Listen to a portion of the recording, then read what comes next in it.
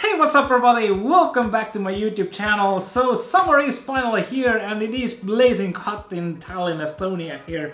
And yeah, it's almost like Los Angeles weather. I kinda love it, but I kinda hate it. Anyway, I'm stuck inside at the moment here, sweating my balls off because I'm making a video for you guys. So this is going to be my very first video review from a gaming chair. So a huge shout out to Canyon Accessories who sent me their brand new gaming chair, which looks pretty badass. It goes around 250 euros and it is the Corax gaming chair that they are offering.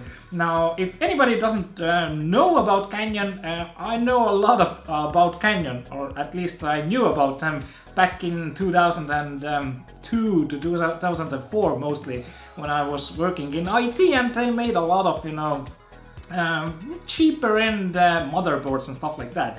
And it got to know Canyon brand quite a lot back then, but I haven't heard about them, you know, quite a while. And yeah, they are making accessories like this gaming chair here, and I must be honest, it's a pretty freaking decent chair for 250 euros, or around 250 bucks in the US, right? But it does have some minor, you know, things that I could complain about that maybe they could, you know, improve in the future versions. But overall, the comfort is just absolutely top notch. And if you ask, can it do this? Can it do that? Yes, it can do that. It can do the beauty vibe trick, which was pretty nice. You know, you can totally, you know, sleep on this chair pretty much.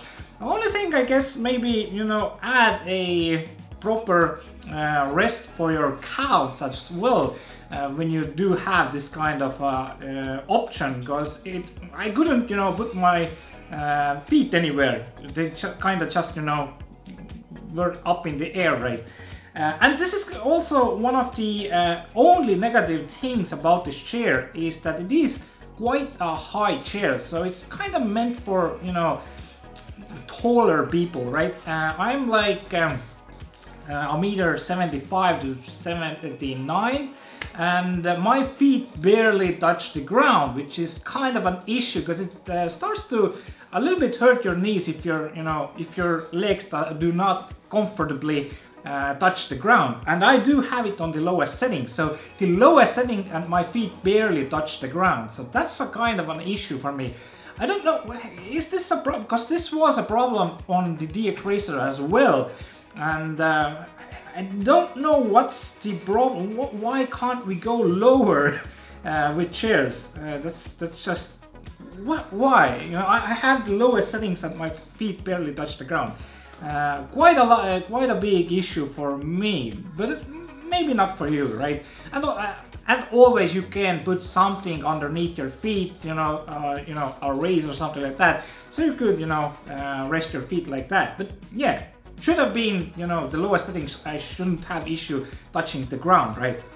But it is kind of pretty perfect chair for taller people then, because it is really comfortable. You sit in it and you just totally feel that, you know, you're peppered everywhere. You know, you feel really comfortable in this chair.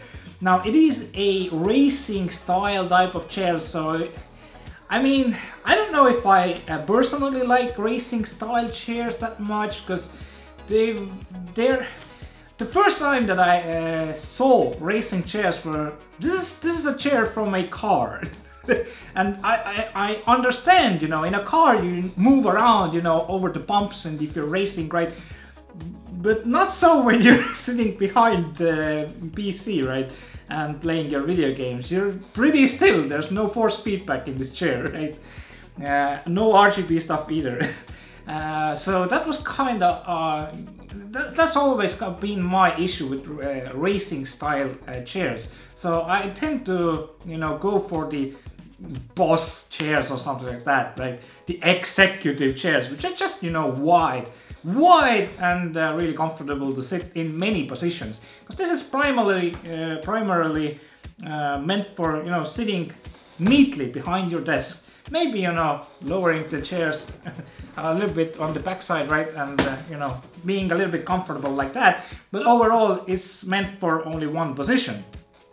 So you can't, you know, lean back, you know, eat something and chill and watch a movie or something. You can, but it's, you know, it could be a little bit better, you know, on wider chairs. But they do have wider chairs as well. This just is a racing style chair. So, I mean, overall, pretty decent chair, not gonna lie, really comfortable. It does have the memory foam paddings in it here. It does have some kind of a leather, some kind of a different type of leather than usual. I don't really remember what it was, but it was on the website. I'm gonna post a link in the description so you can, you know, go over all the minor details, right? And yeah, the other thing that you know, one thing is the chair is a little bit too high, right, on the lowest setting, and the second thing is the armrest. I mean, could be a little bit better, and the adjustment button is like in a really weird position. I need to use my other hand, or really awkwardly use my, you know, the side of my hand that I want, right? But it's kind of awkward to, you know, adjust the armrests like that. Maybe do something like other, you know, companies have done, like a button here or something like, so I can just move it with one hand here. I don't have to use the other hand to adjust the other armrests, which is kind of awkward, right? But other than that, yeah, we do have the headrest over here. We do have the lumbar support pad, which is really easily removable, right? And yeah, just that kind of covers the chair. It kind of squirks a little bit when I move around. I don't know if you can hear it. Yeah.